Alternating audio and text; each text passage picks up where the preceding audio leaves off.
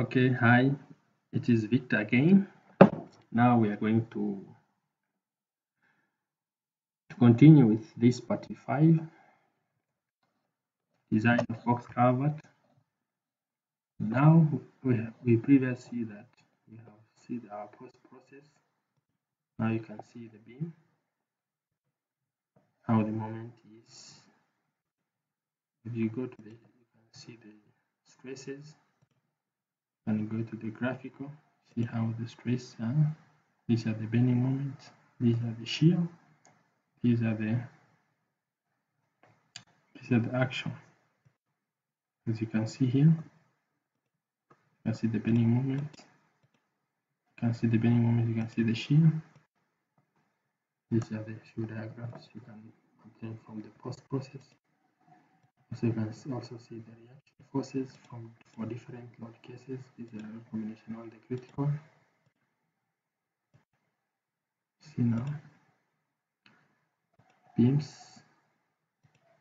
See the force in this maximum bending moment. You can also see the shear. This is the shear force,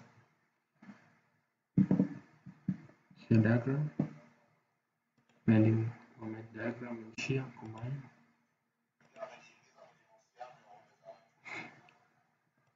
Then after see the post process, now we are going to design our members, top slab, bottom slab, inside and side walls. Now I'll go direct to concrete design. Then after that, I'll fill my job information as I have explained previously in previous parts. Then after filling the job information, I'll go direct to envelope. I'll create my design envelope. Let's say this is the ultimate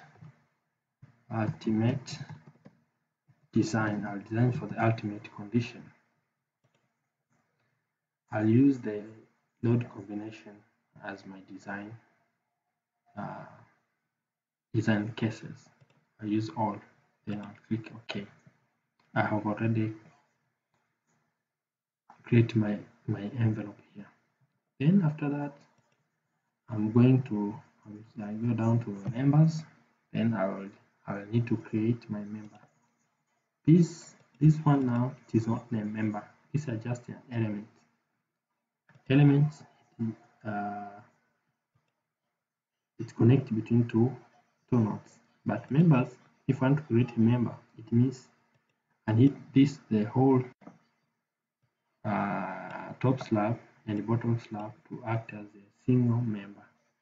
What I need to do now is use the element cursor, select all my elements, and I'll go up here to the members. Then I'll form an outer member. After forming the members, you see that this is the top slab.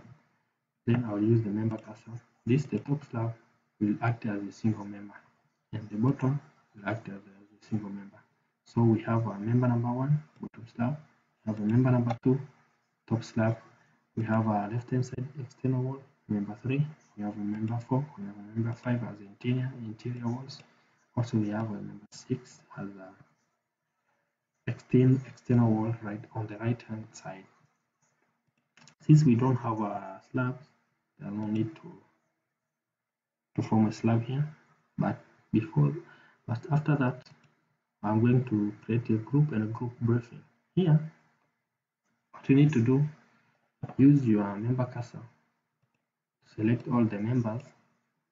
Then after that, because this member, I'm going to design them as a beam, because I took only 1 meter strip of the box culvert.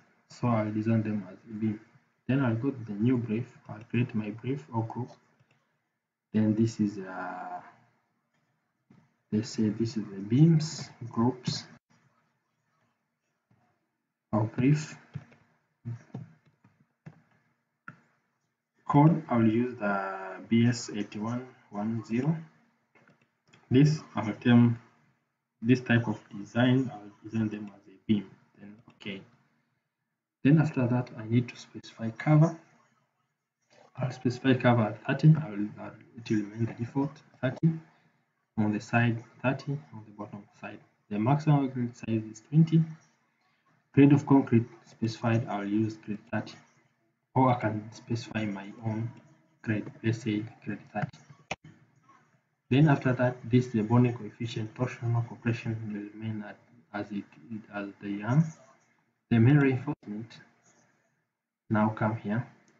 Top slab, top bar criteria, I'll use minimum 16 and maximum I'll use 25. Then minimum, let's say 20, maximum 25. Bottom slab criteria, minimum I'll use 20, maximum I'll use 25. Links, I use links of 12. This will act as a distribution bars, 12 millimeter. Then the minimum gap, then I'll use 75. These are the minimum. But the bar type, I'll use 460 as a grade of reinforcement. Shear reinforcement, this will use a distribution bars, so I'll use 460. Then I'll use a T16 or T12, let's try T12. Then after that I'll say okay. Then after clicking OK, you'll see now you have created your brief. You can create a lot of brief as you find it is okay for you. But for me, I just create one brief for the whole members. Then I'm going to create a new group. This is the box members.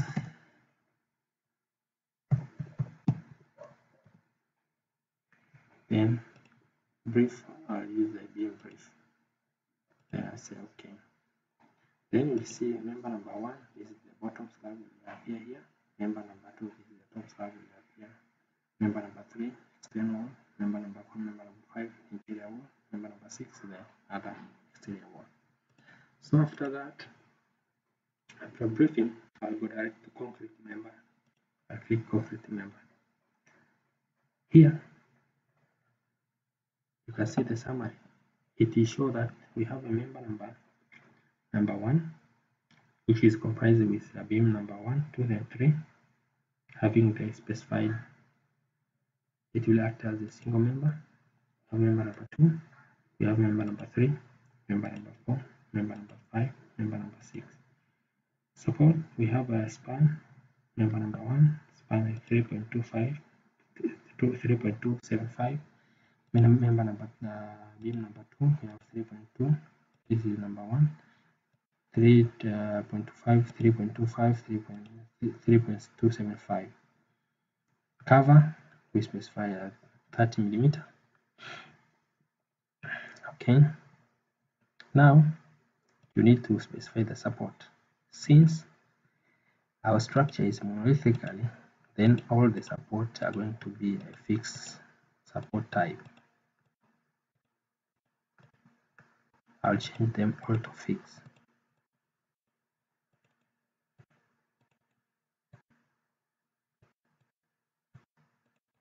Change them all to fixed.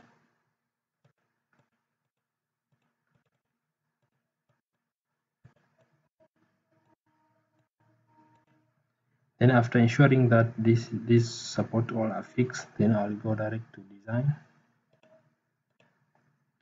Now you have member number 1 up to member number 6. You have two options. You can design all the member, or you can design the selected member. For example, I will unselect them all to the available member. Member number 1 will represent the bottom slab. I'll design it. Member number 2 top slab, will design it. Member number 3, I can choose either member number 3 or member number 6 because they are all representing the external wall. Okay, I'll choose member number 6. Member number 4 and member number 5, these are the internal wall. I can choose one of them, maybe member number 4. I select it. Then after that, I will design. Then you can see now it shows that member number 3, it fails somewhere. Hogging failed, sagging failed, shear failed, and this interior, it failed because we didn't select them during design. What we can do, we can again select them all and redesign them all. You see now, it's all okay. It seems our member now, they are all okay. If you want to see the layouts, you can just select the main layout. Let's now start from the bottom slab. You now see these are the bottom slab. You see they have the reinforcement arrangement now. Let's say this is 220. 1, 2, 3, 4, 5. How many space? 1, 2, 3, 4. 1, 2, 3, 4. So 1 meter divided by minus the cover divided by four spacing. You're going to get how many spacing? T20 at spacing of this is 1 meter minus cover 30, 30, 60 divided by 4. So the spacing is supposed to be 200 millimeter. So you can get 1, 2, 3, 4. Let's see. Let's come to the top slab. The same. It is need T20. 5 number of bars. 1, 2, 3, 4, 5. Spacing 1, 2, 3, 4. So you need a T20. At spacing of 200. Now let's see the external wall. As you go to the external wall, you find out that the outer part,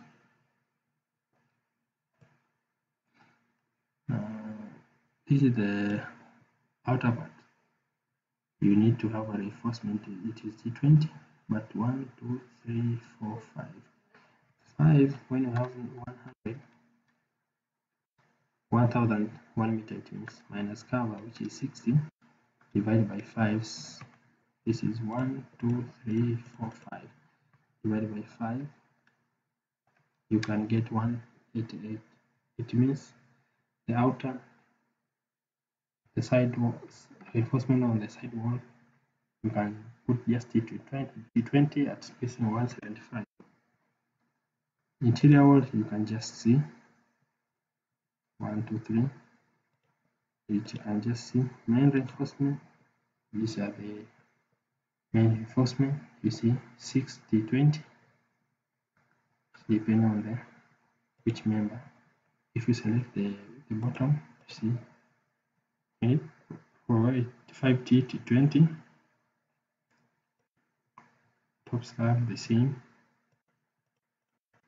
Okay, shear reinforcement, I propose T20. You provide T12 at spacing of 275. This will be the distribution bars. Okay, thank you for listening all my lecture. For further detail, please don't hesitate to contact I'll leave my email below so that for further explanation we can communicate. Thank you again. Please like my channel and subscribe for further updates. Thank you.